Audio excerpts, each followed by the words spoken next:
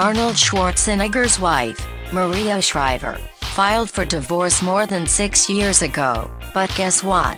They're still not divorced. Harvey interviewed Arnold for Objectified and raised the issue of divorce. Maria filed on July 1, 2011, several months after the story broke that Arnold had fathered a baby with the couple's housekeeper. At the time she filed, 2 of their kids, Patrick and Christopher, were both minors. They're both adults now, so custody is not an issue. As we reported, the couple does not have a prenup and they amassed a $400 million fortune during their 25-year marriage. We're told for years, their business people have worked on how the property should be split, yet the divorce is stalled. Our sources say Maria would like the divorce to become final, but Arnold is not taking the necessary steps to end the marriage.